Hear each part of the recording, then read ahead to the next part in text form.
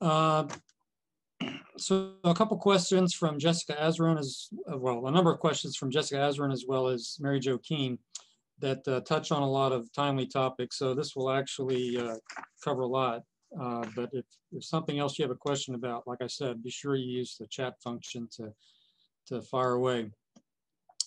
So one question is there any way you can calculate your chances of getting COVID in the area you're in before you get vaccinated? And what are your chances of getting vaccinated based on what's going on in your area?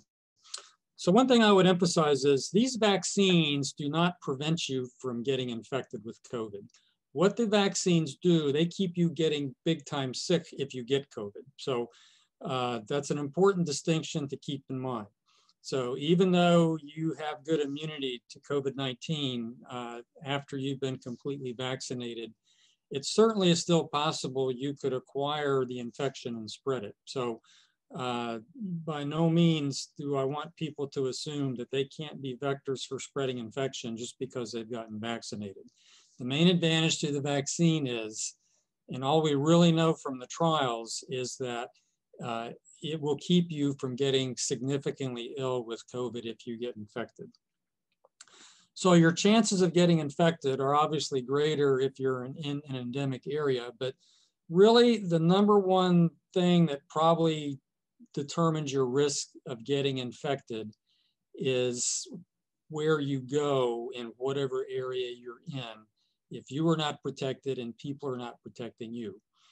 So the prevalence of COVID in any given community, it might be 1 in 1,000, but your risk of getting COVID might be higher there than if you went into an area where it's 1 in 100, if you go into an indoor venue where people are not wearing masks.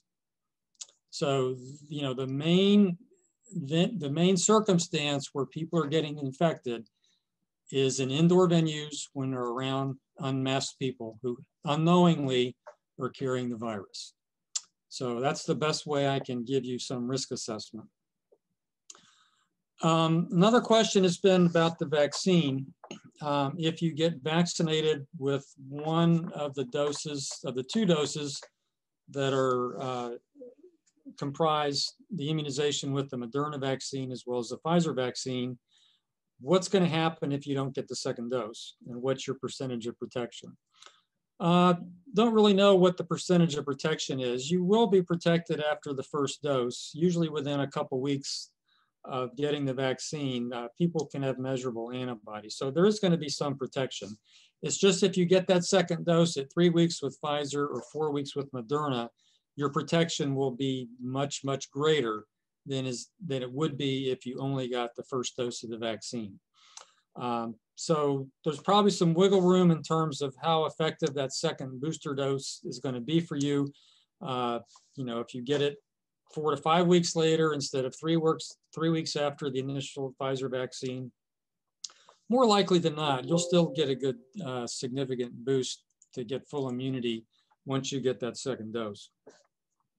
The reason we know that 1 dose can be effective is that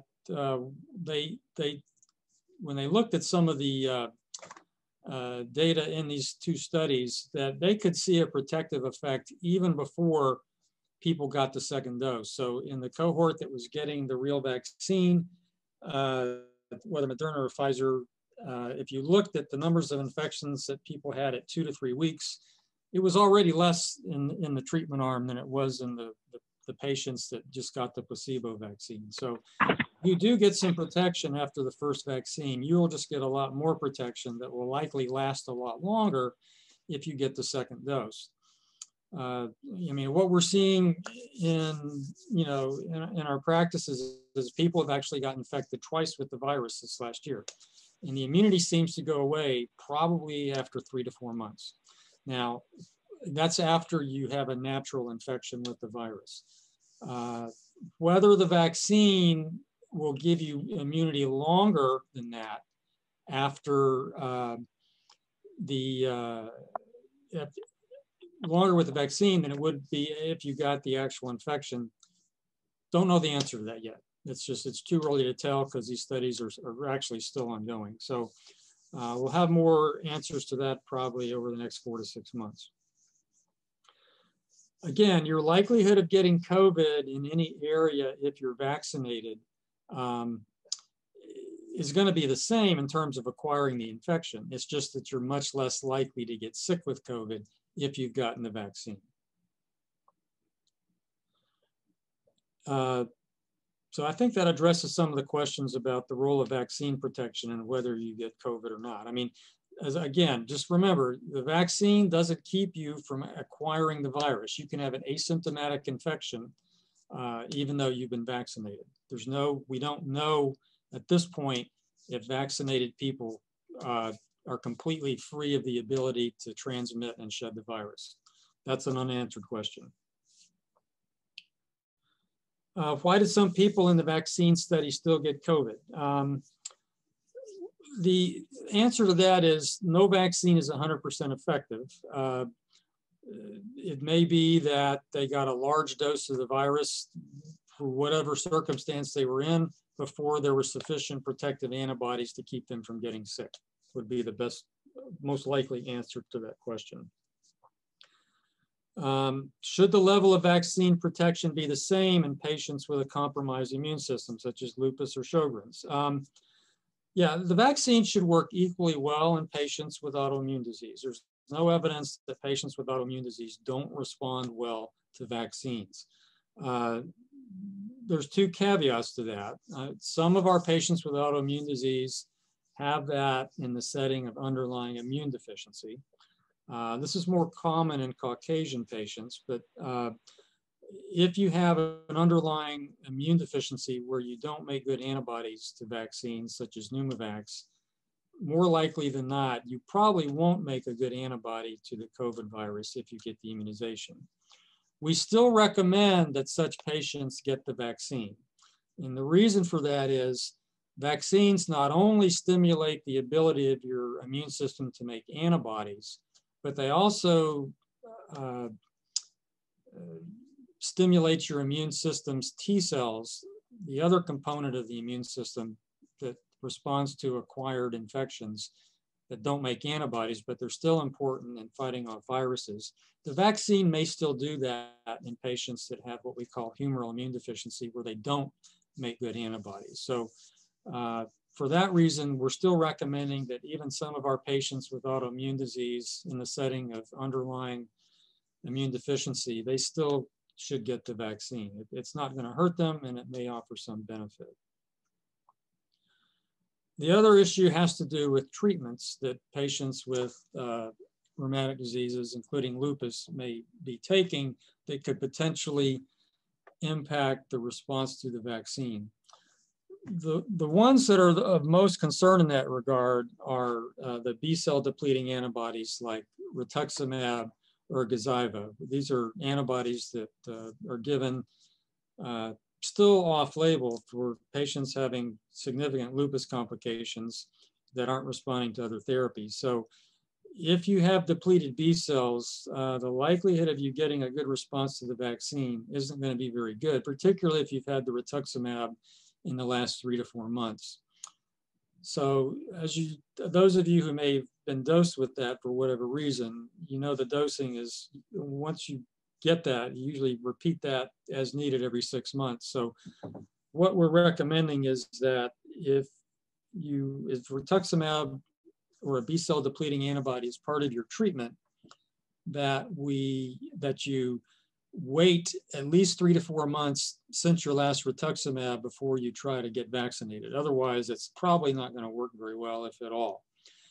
On the flip side, if you're planning to get another dose of rituximab soon, it might be good to defer that until you've gotten 2 doses of the Moderna or Pfizer vaccine.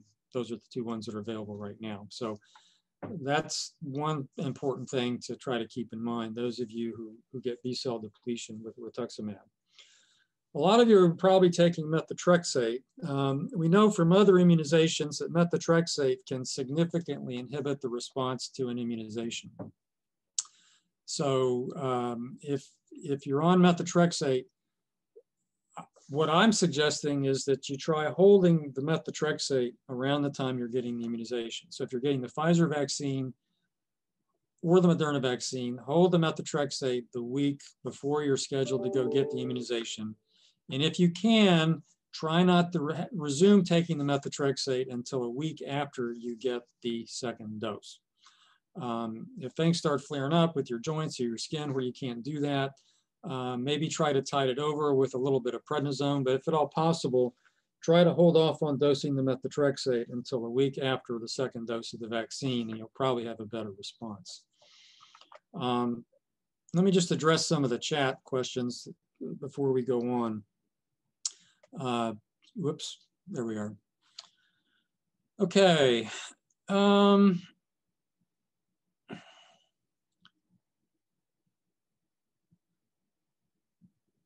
Yeah, so the question is whether, where having lupus puts you into the hierarchy of whether you should, move up in terms of getting vaccinated. So as it turns out, lupus isn't really turning out to be a risk factor for getting severe COVID.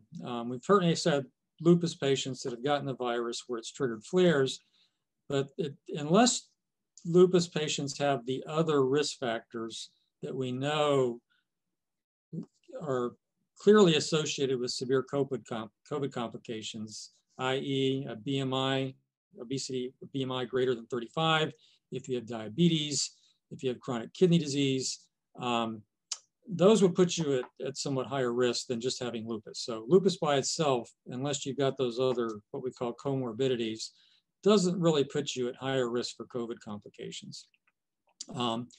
If you're on immune suppressants, that can potentially increase your risk. So that would put you into the group of patients where they're trying to prioritize, people over the age of 65, people on immunosuppressants, or that have some of those other comorbidities. While I am on that topic, patients that have any of those comorbidities that put them in the higher risk group that are being prioritized for vaccination, if any of those patients do get infected with the virus, it's recommended that we try to get them access to the monoclonal antibodies that can be given as a single dose, either the Regeneron antibody or the Lilly antibody, as that may decrease the likelihood of you having a severe course. So, but having lupus alone without those comorbidities of being on a strong immune suppressant, and I would not put Plaquenil in that group. Plaquenil really isn't an immune suppressant, it's more of an immune modulating drug. But if you're on high doses of steroids, or you're taking mycophenolate or azathioprine, or if you've been getting rituximab, this would put you in that higher risk group to be considered for either a monoclonal antibody therapy if you get infected, or being on a higher level of prioritization for getting the vaccine.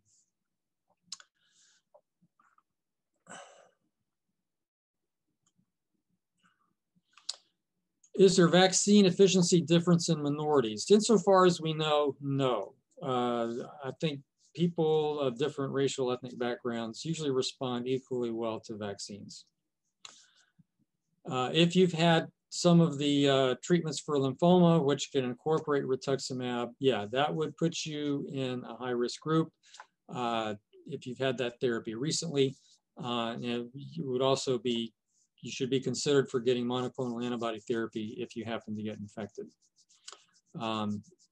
As far as timing the vaccine, in terms of when you get your therapy, that's a discussion you would need to have with your oncologist. But if your cancer is still in an active phase and you're going through an induction treatment, it's probably best to not let that get off schedule, and then just try to get the vaccine at what we call a trough time, when you're at the end of the cycle before you're going to get dosed again with rituximab would be the best time to get the vaccine. Insofar as we know, other immune modulating drugs such as Actemra or TNF inhibitors, insofar as we know, those don't affect vaccine responses. So at this point, I wouldn't say I would advocate people coming off those around the time they get vaccinated. Benlysta, we know, does not appear to affect vaccine responses, so there's really no reason that you need to dance around the dosing of the Benlysta. We talked about Plaquenil should not affect vaccine responses. Okay, I'll move on to some other questions. So people want to know, am I hesitant to receive either of these vaccines? So the answer is no. I just got the second dose of the Pfizer vaccine yesterday. I was a little bit leery today because everybody was saying that how achy they felt the day after they got their second dose. I haven't had any aches and pains today, so I don't know. Maybe I'm just lucky or just don't get those responses. But I just got a very sore arm and shoulder right now, probably more sore than it was after the first shot, but I've tolerated it pretty well. I don't have any hesitancy about either of those vaccines for anybody. We're recommending that all of our patients in rheumatology clinic, where they have lupus or anything else, that they take the first vaccine that they can get access to. And I'm not hesitant about either of those. The ones that are currently available, the AstraZeneca vaccine will probably be the one that comes out next. That's not an mRNA vaccine like the Pfizer and Moderna vaccines are. It's more of a traditional vaccine construct. You know, I mean, that's basically like getting the flu shot. So it's still the same type of technology and immunization method is employed with how that vaccine is put together. People have a question about if these vaccines are live. The only one that's, I mean, certainly none of them are live coronavirus vaccines. The only live vector is the adenovirus vaccine that one companies make, where they give you an attenuated live adenovirus that carries the material for the vaccine. Even in patients that are mildly immune suppressed, that's usually not going to be an issue. It's just those vaccines probably are just best avoided in patients that have just undergone really high intense cancer chemotherapy or a bone marrow transplant. But the other vaccines, other than the adenovirus vector vaccine, are pretty much fine for everybody.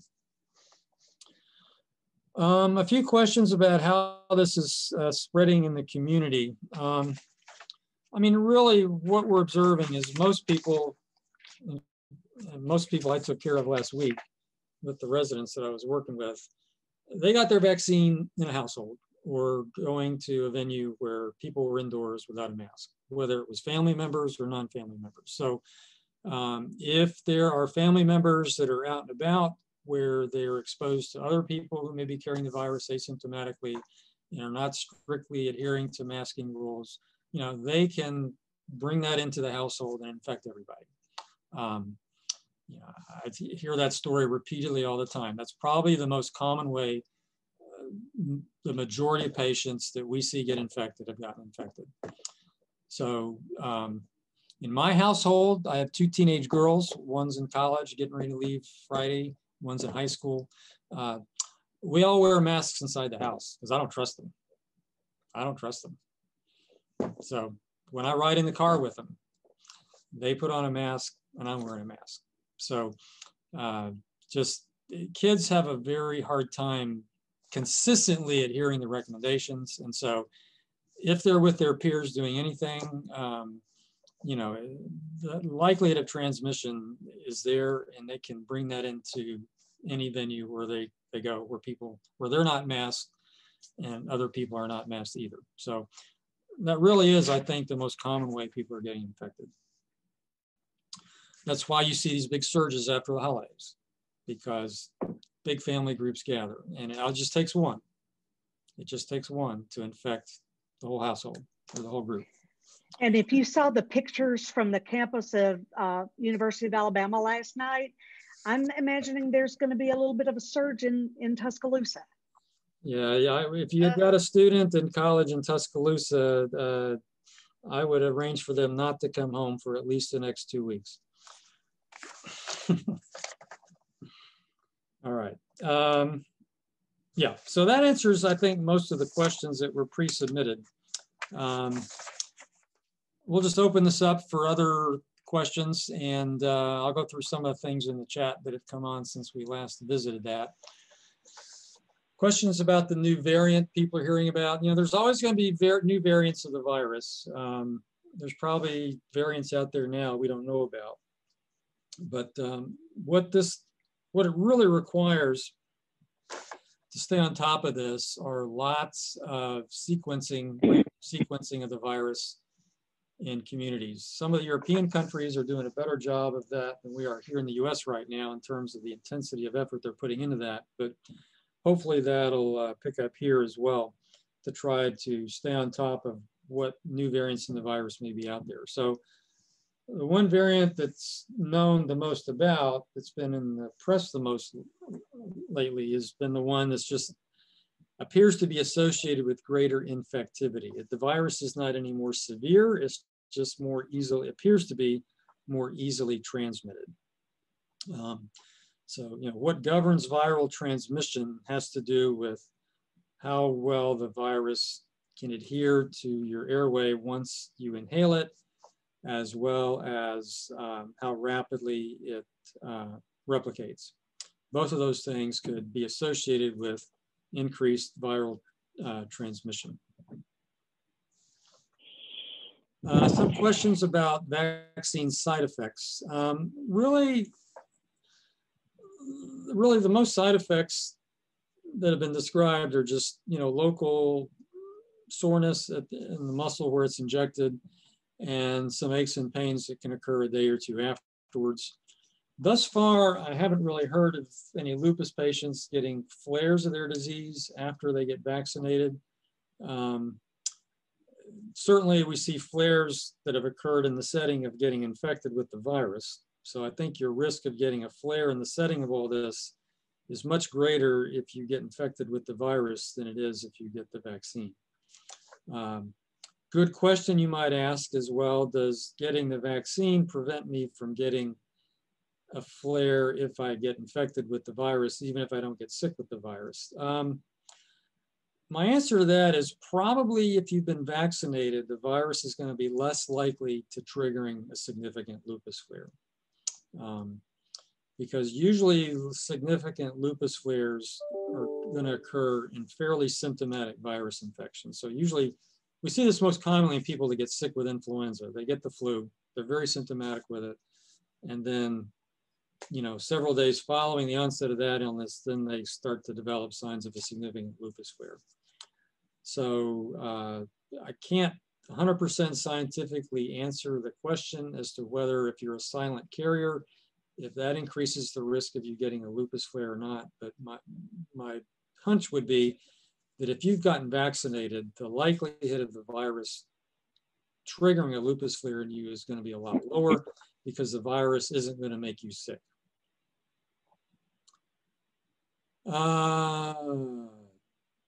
Is the AstraZeneca COVID-19 vaccine also safe for lupus patients? Well, you know, we don't know if the Pfizer and Moderna vaccines are completely safe for lupus patients. And we don't know if the AstraZeneca's vaccine is going to be safe for lupus patients. I don't have any reason to think that it's not. So far, we haven't seen reports yet of lupus patients having any issues getting either the Pfizer or the Moderna vaccine. And, you know, I'm sure there are probably some lupus patients that were included in those trials. I don't know if it was 100% an exclusion. I don't think it was. I have to go back and look. But, you know, lupus patients get vaccinated all the time at our encouragement because we don't want them getting a virus like flu, which can sometimes trigger a really nasty, sometimes potentially fatal lupus flare. So, again, I think there's a lot more upsides to getting vaccinated to this virus than any downsides in the context of lupus. If we hear of anything, we will start disseminating this information on this site and others. But at this point, there's no reason for me to tell you that you need to be more concerned about this vaccine just because you have lupus. Another question about spread. What do you do about eating with family members in the home? You know, if those family members are quarantined in your house and don't go out and about without a mask, then you can eat with them unmasked in the home. But if they're out and about doing stuff, being exposed to people not wearing masks and not wearing masks themselves, then I would be a little leery about having that person sit down at the dinner table with them. So that's just the reality of it. You just have to be very careful about importing the virus into households. And around the dinner table, it can certainly be a way to transmit the virus, if people aren't adhering to what they're supposed to be doing. Now, if you 100% trust those people that are in your household when they're out and about, then that's fine. You can enjoy dinner together, maybe keeping 6 feet apart. But, you just have to follow the rules. I mean, the rules are very simple, but you know, the majority of the population, unfortunately, is not following the rules, and that's why we're in this mess we're in the United States. Just to be frank.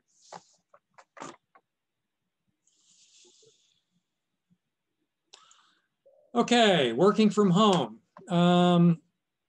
Leery about going out into the city, wherever you are, whether it's Tuscaloosa, Birmingham, Nashville, Chattanooga, wherever. You know, I think you're safer working at home, obviously, because your exposure to other people is going to be limited. You know, it's fine to go out and about in the city. You can go run errands. Just, you know, the likelihood of you picking up this virus walking around outside anywhere, unless you're in a really crowded group of people who are not wearing masks outside, you're probably going to be fine. You got to be careful about walking into an indoor venue where people are not masked. So, you know, my rule and what I tell patients is, if you walk into a building and there's about enough people in there not wearing masks, you best exit. Okay, zinc. You know, zinc lozenges, for years we've known, can decrease the duration and severity of common colds, which by and large are coronaviruses, just not this bad one. COVID-19 probably would behave equally in that regard. So if you come down with early respiratory symptoms, as though you're getting a cold, what I recommend is that you get some zinc lozenges and start sucking on those, just as you would if you were coming down with a common cold. Will that prevent you from getting big time sick from COVID-19? I can't promise you and tell you that, but we do know that zinc lozenges, when you start using those, not zinc oral supplements that you swallow, that's not going to do anything. But the lozenges that you suck on, where you're bathing the lining of your throat with the zinc, will decrease the replication of coronaviruses. And it may, you know, mollify the severity of the infection that you have, should the cold syndrome you're having be the initial symptoms of COVID-19. So the zinc lozenges are not going to hurt you, and then they may help. But it's the lozenges you want to use, not the oral supplements that you just swallow. So whether the vaccine going forward, is it going to be used annually like the general flu shot? I would suspect it probably is. I think at least for the next 3 to 4 to 5 years, I think that's a high likelihood. Whether it can be mixed in with the regular flu shot, I don't know yet. A lot of it depends upon how sustainable the immunity is to the vaccine. So if it gets you through the entire 6-month flu season, like we hope flu virus vaccines do, that would be great. The problem is, this is not just a seasonal virus. I mean, you know, there were big time surges in the summertime. So it may be that you have to get this vaccine every 6 months. We just don't know yet. We'll have to see what the sustained, at least measurable antibody levels are emanating from these trials once we're that far into them. So, you know, most of these trials just finished 6 months in early to mid fall. So, you know, we won't know how long these patients are still having protection until people are measuring the antibodies in the patients that actually got the actual vaccine going out 8, 9, 10, 12 months. Then we'll have a better idea, perhaps, of how often people have to get immunized.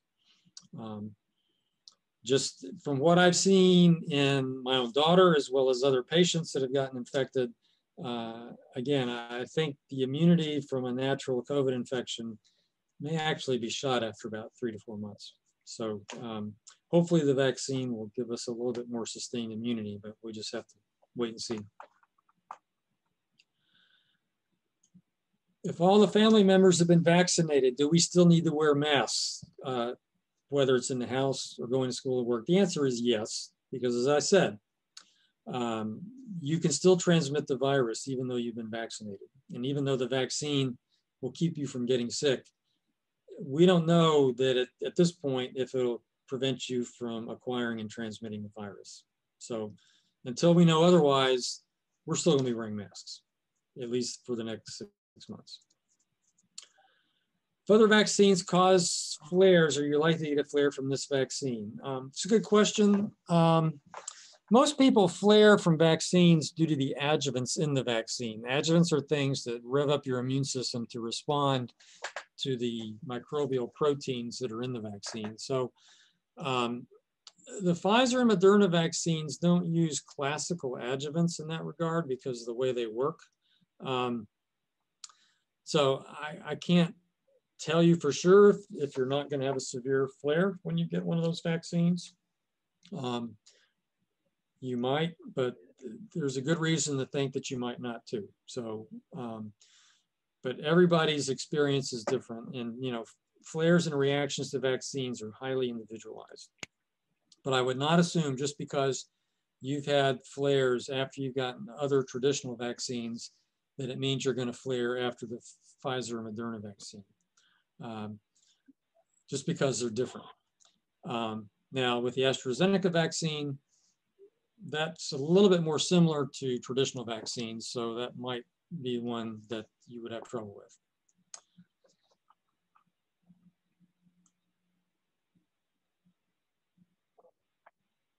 Okay, a little bit of a question about the difference between immunosuppressants and immunomodulating medications. So the immunosuppressants are drugs that decrease the ability of your immune system to respond to an infection. Anything that does that, we would consider an immune suppressant. So that's steroids, azathioprine, mycophenolate, calcineurin inhibitors like cyclosporin or tacrolimus, Cytoxan. Risk we talk with patients about before they start those therapies include a discussion about the suppressing your immune system. Medications I would consider not immune suppressant in the classical sense, but more just modulating your immune system. So it sort of puts a damper on the overactive immune responses that are part of lupus. Since this is a lupus population, we'll talk about it in that context. Antimalarials, they don't really suppress your immune system. They're immune modulating drugs. Benlysta doesn't really suppress your immune system. It's more of an immune modulating drug. Dapsone, not an immune suppressant, more of an immune modulating drug. Can't think of any other examples. If somebody's on something I haven't mentioned, put it in the chat box and I'll comment on it. But that's kind of the distinction that we make.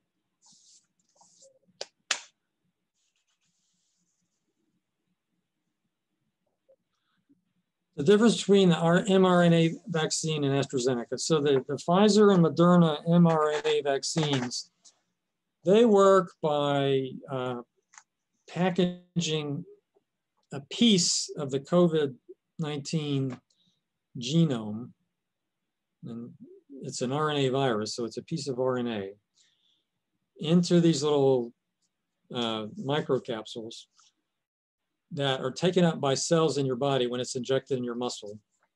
And that RNA gets into the cell's machinery for making proteins and instructs the cells to make that component of the virus, which then gets released by the cell to where your immune system can recognize it.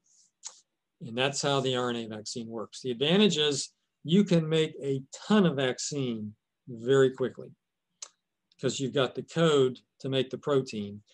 And the factory for doing that is in the person's body, not in a laboratory, okay? So the reason that these vaccines got out the quickest in highest number is because you can make them incredibly efficiently. And fortunately, they seem to work, which is the good news. The AstraZeneca vaccine is more of a traditional vaccine where you've manufactured in the lab the protein that your immune system is responding to, and then you're injecting that into the patient, which is kind of the traditional ways that we have immunized in the past. So these Pfizer Moderna vaccines, these are the first mRNA vaccines that have ever been used in humans. So, so yeah, there's a lot of questions about, what unusual side effects can we expect? And so far, at least 6 months experiences, they're not seeing a lot and may be better tolerated than traditional vaccines for the reasons I alluded to earlier. But we'll just wait and see, because you don't know what's going to happen in terms of side effects until something gets out into a very larger populations. Most side effects of drugs that are approved don't become apparent until post-marketing pharmacovigilance studies are done. And then you find out what some of the rare side effects can be. So, I mean, some of those may turn up with these vaccines, so hopefully not, but it's just too early to tell. Hey, Dr. Chatham, I'm giving you your 2-minute warning for your 6:40 departure. Yeah, I just got notified that got canceled, so we're good. Okay. Well, all right. Yeah, yeah. Should we be concerned about getting the vaccine if we got the flu shot in the fall? No, you should get the flu shot because we don't want you getting influenza, because we know influenza can trigger severe lupus flares in some patients.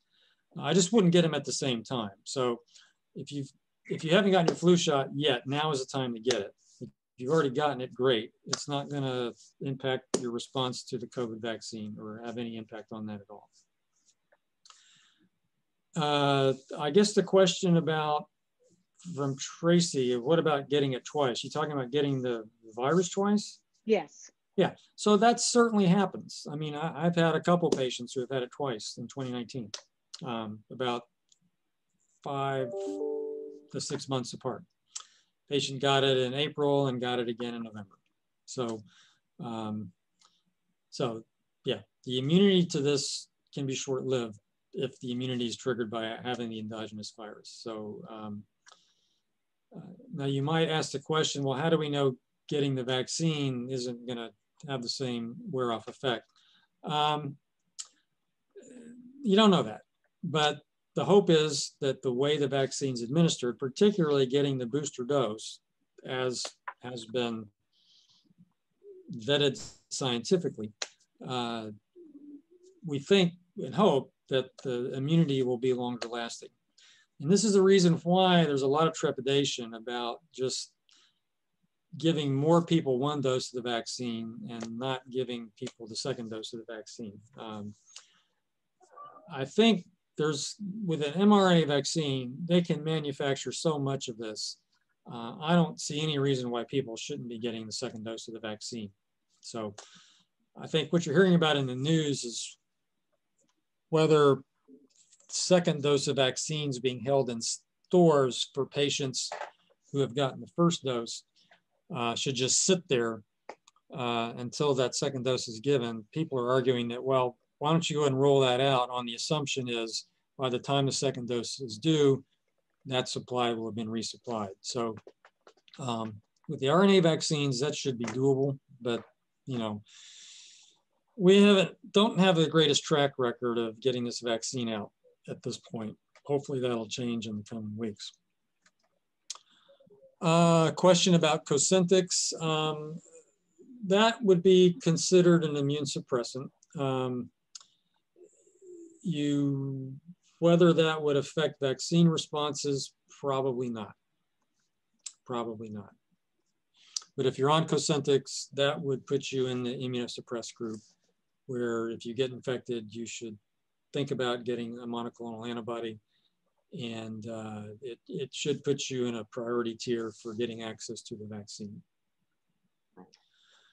Okay, somebody a large rash on her injection arm after the 1st dose.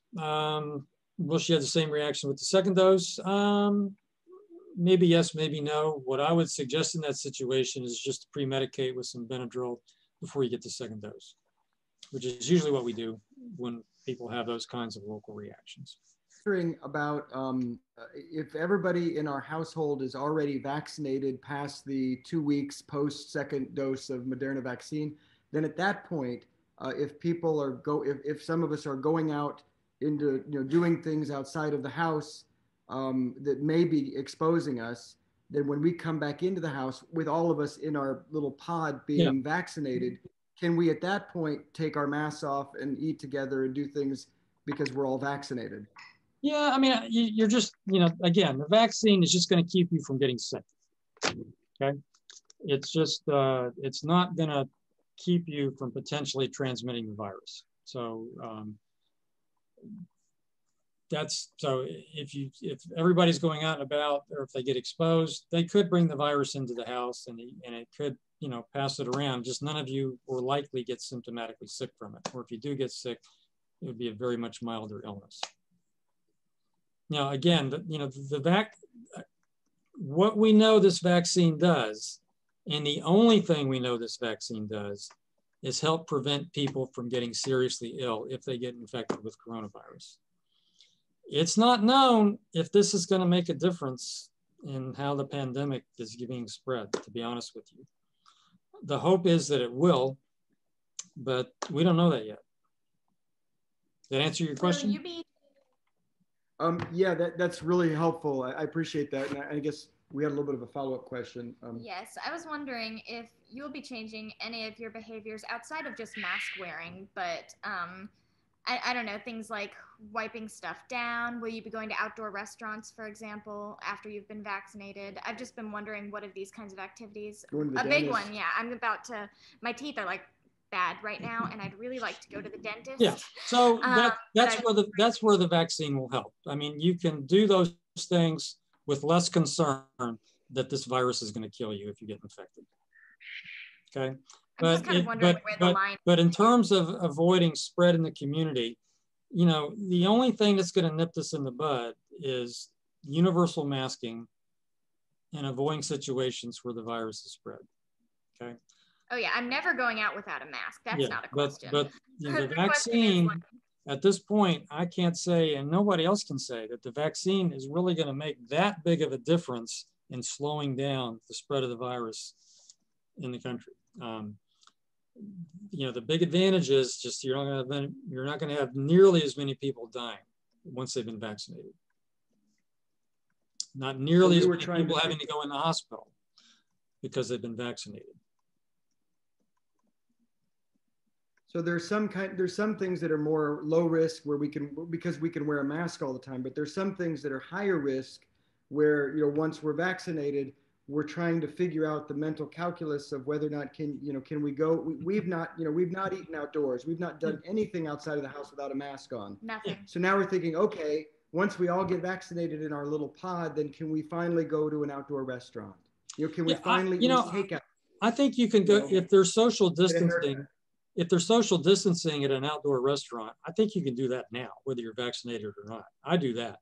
But I've looked at the outdoor restaurants, and people really, they're not. It's not like you said, people are not consistent, and they're sitting within 6 feet, but then you've got a waiter who's taking off his mask so he can talk to you or something, and so it's just that's when your judgment has to come into play. Yeah. But I think once you're vaccinated, it just will give you, it's really, in terms of how it relates to activities that you do run the risk equation, and you just know that you're going to be at less risk for getting severely sick if you happen to get infected in that venue.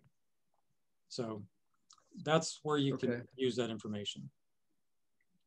Well, we were also trying to figure out, we were wondering, like, for example, like getting a haircut. We haven't had a haircut in like, what, 9 months, 12 months? I guess it's been almost a year. Okay. So again, I mean, I waited 6 months before I was brave enough to go get my haircut. It was just looking too bad. I just finally gave in. But the salons that are responsible don't allow more than, it depends on the size of the salon. The one I go to is,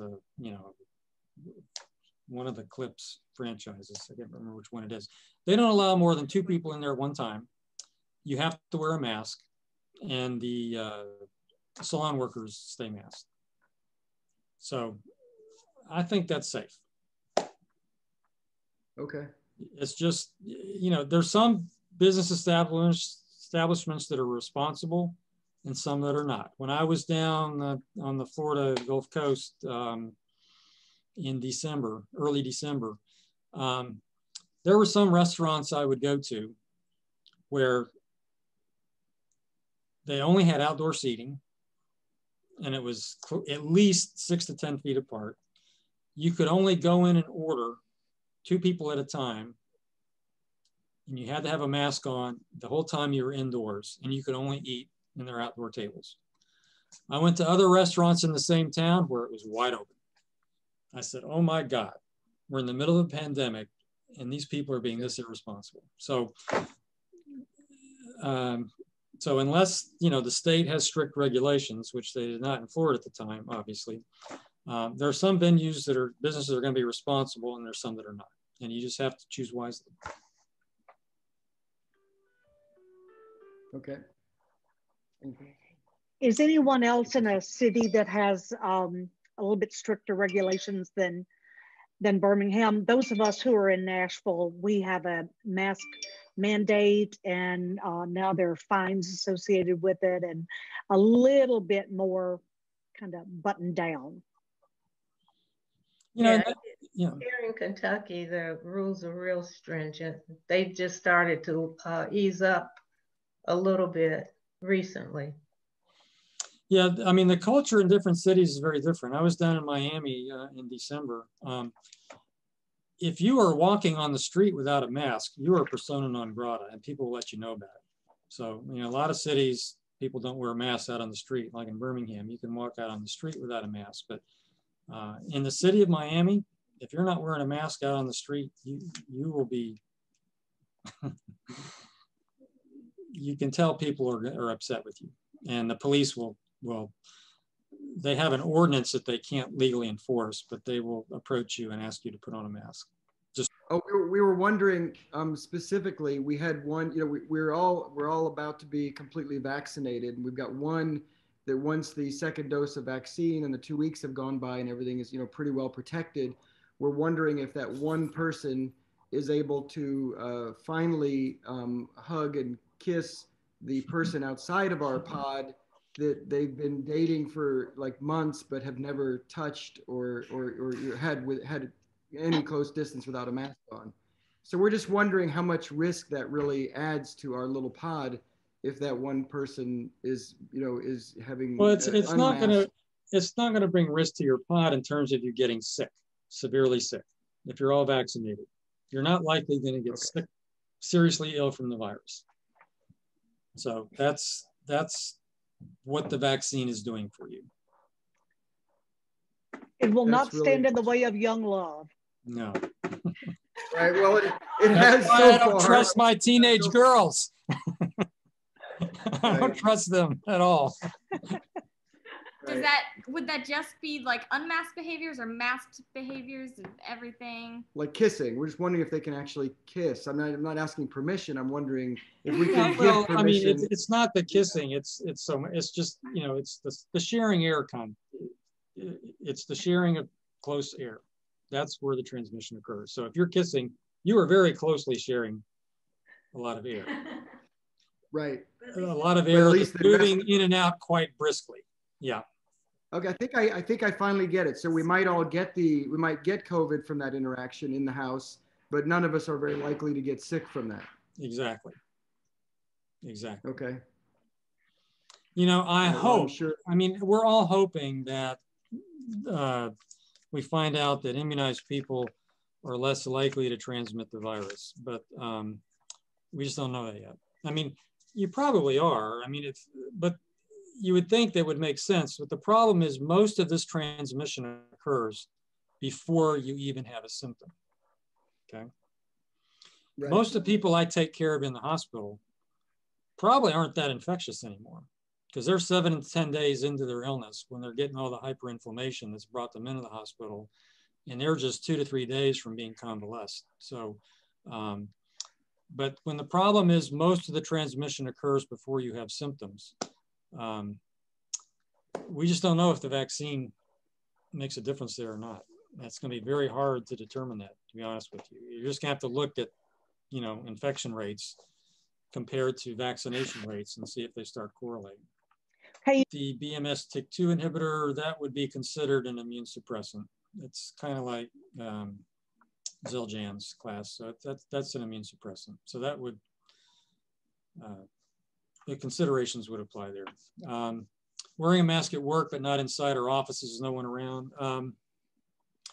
Yeah, I mean, if you're going to be in your office by yourself and there's not anybody going to be coming in there for the next hour, you don't need to wear your mask. But if people are coming in to talk to you,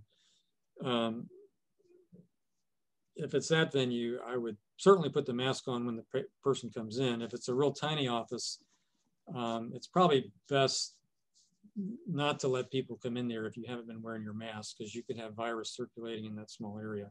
So a lot of this depends upon how well ventilated the office is, how big it is. Those are the sorts of things you get concerned about. But when I'm in my office here, obviously, UAB, I don't really have people come in here. Somebody knocks on the door, I open the door and we talk at a distance. I don't wear my mask in the office. The one haven I have where I don't have to wear a mask the whole time. I usually try to make them stay outside my door. Exactly. Yeah, that's what I would do. That makes the most sense. Person who's allergic to Celebrex and had an allergic reaction, they were unable to determine the cause. Not sure what the question is there. I mean, if you have allergies to certain drugs, it doesn't increase the likelihood that you're going to have an allergy to the vaccine necessarily. So I would say drug allergies shouldn't necessarily be a concern about getting the immunization. I mean, lupus patients tend to have more allergies to sulfa type drugs like Celebrex is. So that may be unique to that class of drug and probably shouldn't be an issue with the vaccine if that's what the question was about. Cyclosporin, yeah, I think that's an immunosuppressive. I don't think that would necessarily impede a vaccine response. I mean, the reason people take cyclosporin is certainly if you're taking it for an organ transplant, I would not stop the vaccine. I mean, I would not stop the cyclosporin or the tacrolimus around the time you get the vaccine. If you're taking it for suppressing lupus flares, you could probably get by without taking it for a week or two, but that's something you have to talk with the prescribing physician to just sort of work on that risk equation. What impact that class of drug has on vaccine responses isn't really well known. Recently got the COVID vaccine. How much time should you wait to get the flu vaccine?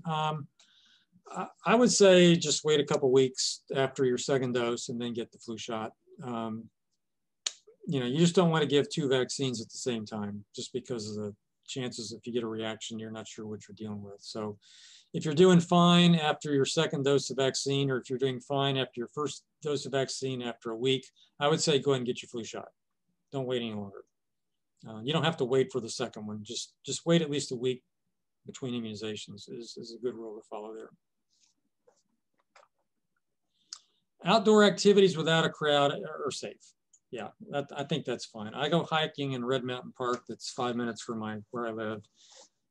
That's an outdoor venue where there's other people hiking as well. And just, you know, people keep their distance, easy to do outdoors. I think that's safe and you don't really need, it's not necessary that you wear a mask in that kind of environment. Allergies to drugs in the environment. We talked about drugs, environmental allergies. I don't think that increases your risk for getting an allergic reaction to a vaccine either. So if you get hay fever or if you've got asthma, the likelihood of you getting a reaction to the vaccine is low. You're vaccinated. Can you hug your grandson at 7? If you're fully vaccinated, I think you can hug your grandson because you're probably not going to get sick if he's infected. So yeah, I think that's one potential advantage for older people once they've been fully vaccinated, that you know, they can sort of lessen the tightness of the bubble they're in. 11 people got sick. How sick from the vaccine? You know, I mean, 11 people got sick from the virus. So I don't know what the intensity of the illness was. I mean, it was intensive enough where, you know, they had symptoms of COVID. So, I mean, whether or not they were ICU sick or if they had common cold symptoms, I don't know how that parses out among those 11 that got sick, but sick just means that they had symptoms of the infection, mild or severe.